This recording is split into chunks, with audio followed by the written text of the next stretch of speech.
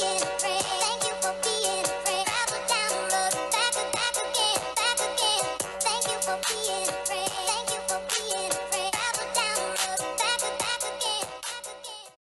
everybody, Goldie here, and today we are taking a look at the newest zombie for the Undead Uprising, and it is Ricky Steamboat Eternal Dragon. First things first. Can we talk about this? Holy shit. That is incredible. Fantastic job. He looks so good. I know I've gone on record before and said I want my zombies to be like creepy looking and gory. Big fan of Zombie Kane's attire, big fan of Zombie Foley's attire. This is right immediately in my top 3. He looks fantastic. Secondly, no, he is not Legends era. I know Zombie Page is PG, Zombie Austin is Attitude, and everyone else is modern, even Hogan, even Foley. I don't know why. I really don't know why. It is what it is. And thirdly, he is a modern era focused trickster. Coach ability. Moves and gems that generate yellow gems will create 3 more yellow gems, increase kickout damage done by gems by 10%. So if you don't have Hall of Fame Booker, you're never getting Hall of Fame Booker. Sorry, I know I'm in the same boat. But this would be the coach that was the replacement for that, keeping in line with what we've seen throughout the month. Links, zombies, 20% more health. I'm assuming we're not getting a zombies 22 link because this is the 5th zombie already in this event and it hasn't been determined or finalized. So I'm just going to assume they're not getting one. Modern era, gems do 5% more damage. Just the one standard set of gear. All right, so I have a 3-star, a 4-star, and a 5-star build I want to show. And I'm going to do something a little different with my 3-star build. First, let's take a look at it. It's double purple with red 1. So the finisher, Flesh Ripper Chop, 10 MP, deal 113,429 damage. Choose 8 trap gems to destroy and pin the opponent. Purple 2, the Corpse Catapult, 8 MP, deal 90,394 damage.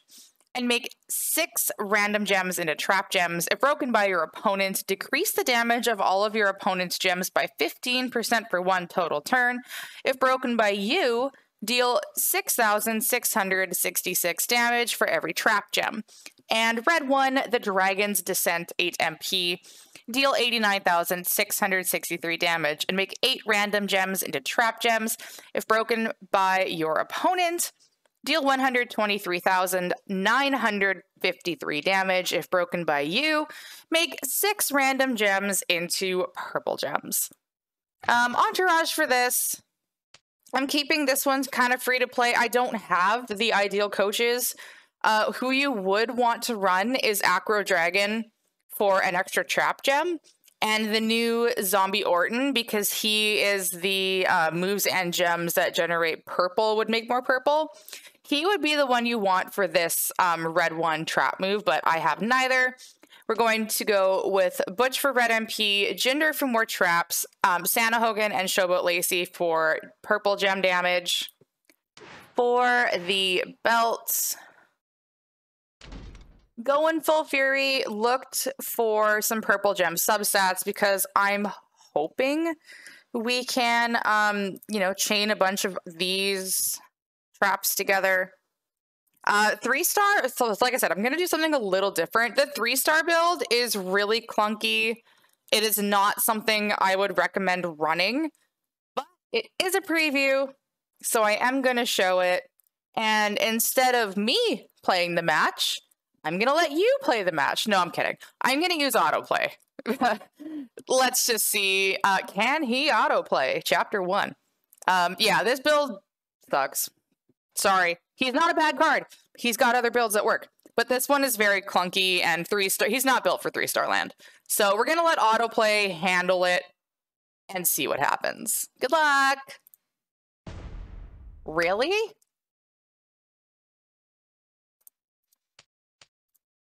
Good thing I passed shapes. That looks cool. As a zombie with that little fireball thing, that looks really cool. All right, Otto. We have maxed tour perks, so this is ready to go on tour 1. Turn 1 even. I know words. Didn't match a trap gem. Let's just turn Otto off for a second. Boy, what the fuck? What? You had it. You had it. Oh, so irritating. Anyways, these are the trap gems that we want to match because this is where we get the purple gem span. So. Spam, spam, spam. See, this could have been over turn 1. Autoplay, 1 out of 10. You only get the 1 point because you used the move on the first turn.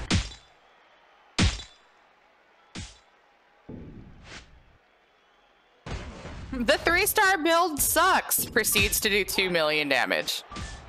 That'll teach me. Anyways, that's the 3-star build. I'm going to show the 5-star build next because it's a slight variation. I don't have to change a whole lot of things. But let's go look at what the 5-star build is. 5-star build, like I mentioned, is a slight variation. We're keeping the finisher, we're keeping red 1, and we're bringing in the 5-star move purple 3, which is the Dragon Tail Lash, 6 MP. Deal 70,365 damage and increase your red MP by 7. So what we're going to do for this, I'm going to forego an MP trainer. You could use Trickster Woods, but what I'm going to do is use a Hall of Fame Dusty. I have a 50% increased chance for purple gems on initial gem board, and matching purple gems charged moves of that color by 2 more move points. And with my max tour perks, if I get a purple match on turn 1, this match will be over on turn 2. I will show you why. So we're going to use Hall of Fame Dusty instead of an MP trainer, keeping the belt the same, keeping the rest of the entourage the same. Allow me. Autoplay. Allow me.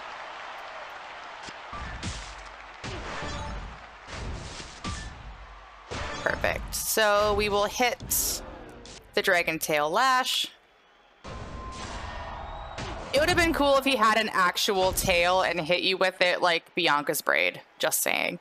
But we are going to put out our random trap gems, and I wanted to get a good number of purple gems on the board because we're going to use the finisher to destroy. We're not going to destroy 8. We're only going to destroy like 2. Because what I want to do is make sure everything can... Y'all saw that, right? Did he just do the Trish Stratus hand lick? Did they just copy the move from Trish? That's amazing.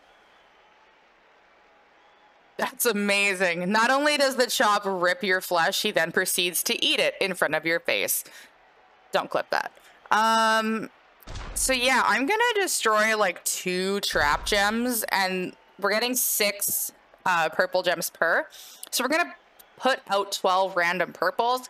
That should chain together a decent amount. We are kind of, you know, hoping on RNG here, but I feel like this will be sufficient.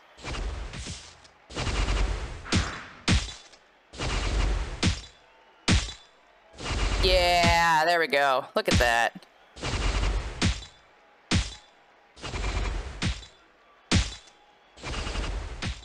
That worked out damn near perfect. We missed 1, but 2.1 million damage, and we are completely reloaded if for some reason they kick out.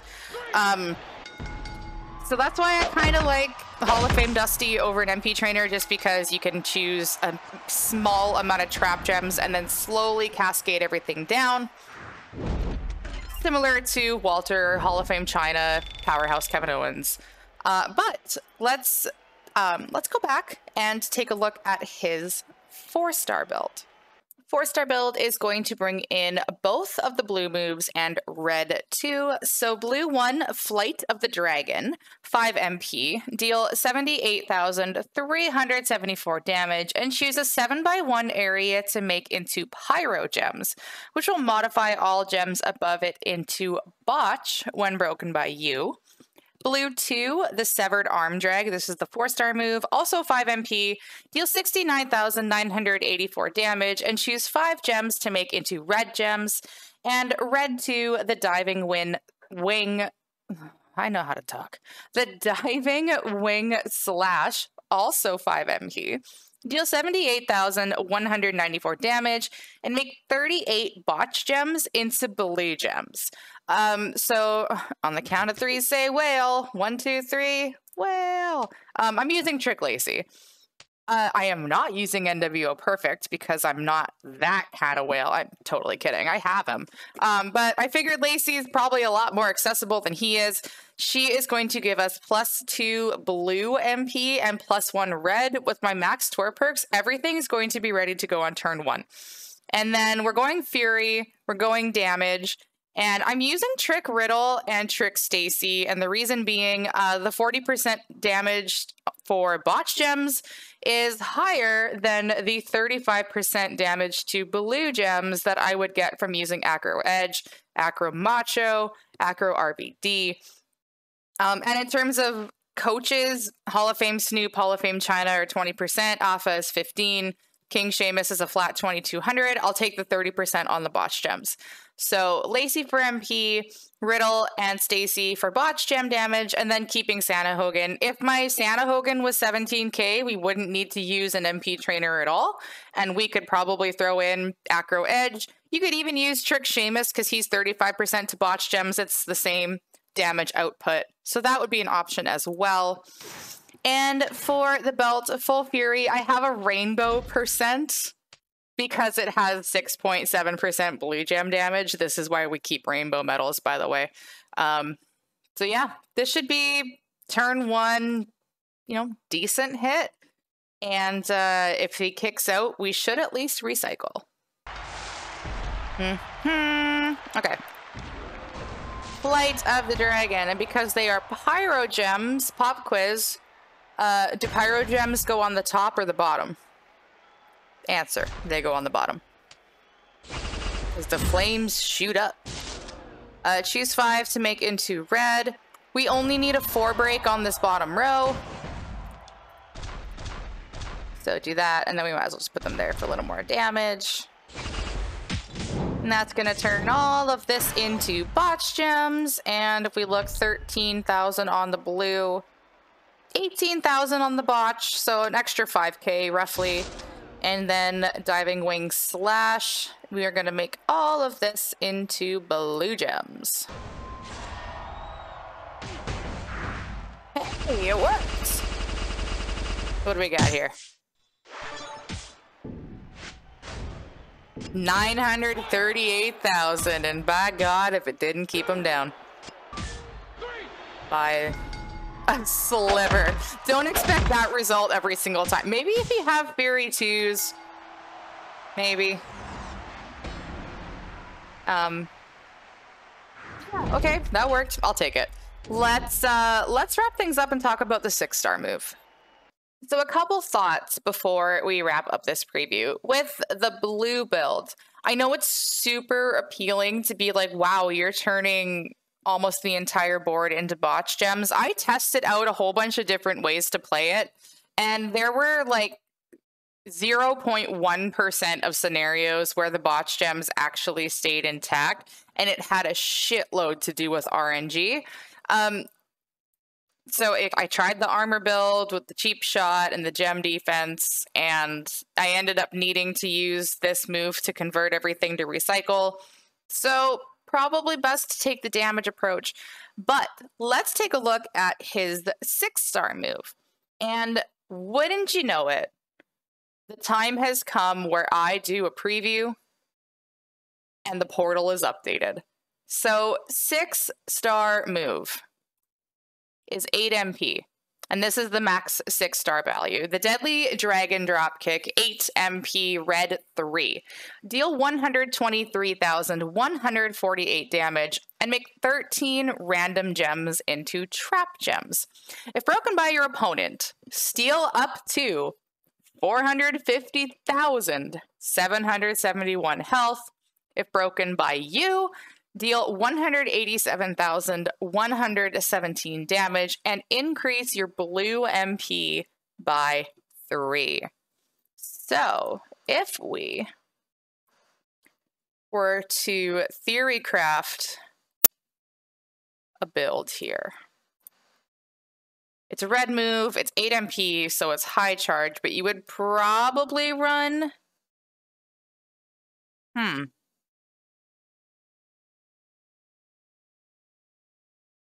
You would probably do Flight of the Dragon.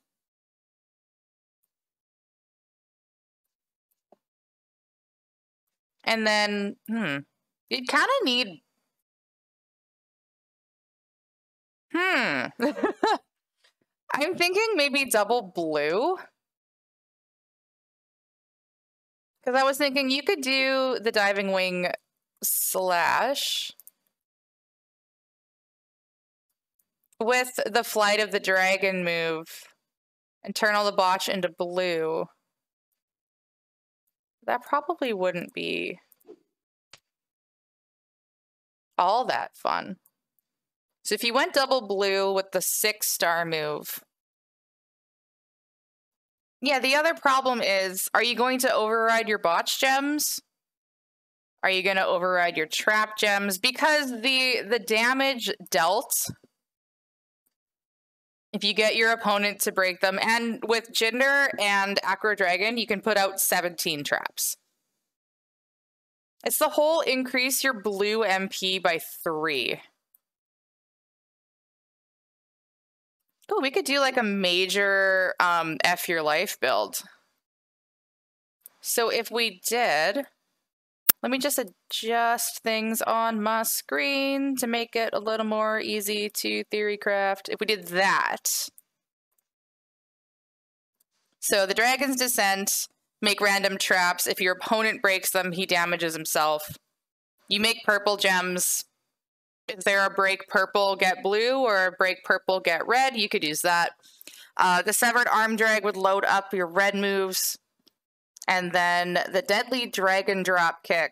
Again, if your opponent breaks them and you add King Woods as a coach, you would be stealing almost 1,000,000 health per gem. So that could be fairly nasty. But again, it's one thing to theory craft. It is another to actually see it in action. But this might be the build that I run. Now, if anybody happens to get him this weekend and for some reason shoots him to the moon, please let me know how this build works, because on paper, it looks like it could be a lot of fun. In practice, I am not so sure. But that's probably how I would run the 6-star. Yeah, and then, you know, try to get your opponent to... The problem is they're random traps, right? If we could choose the placement of the trap gems, we could probably attempt to outsmart the AI, insert autoplay comment here, you know, place them on their primary colors or on a 4 match and be like, yeah, they're definitely going to take this swipe, and we could use that to our advantage. But with everything being random, it's a slot machine, right? Unfortunately, it is a slot machine, but that's probably what I'd run for 6-star. And that, ladies and gentlemen, and those of you in between, and those of you that are neither, concludes our preview of Ricky Steamboat Eternal Dragon. Again, massive props to the design team for this. I'm a big fan. Even the whole, like, he doesn't have a top lip thing is just... You got the little flammable sign on the jetpack and just all sorts of awesome. To reiterate, modern era focused trickster. Coach, he is the yellow gem equivalent of what we have been seeing this month. Links, zombies for more health, modern for more damage. No, he is not Legends era because that is apparently not how zombies work. And just the one standard set of gear.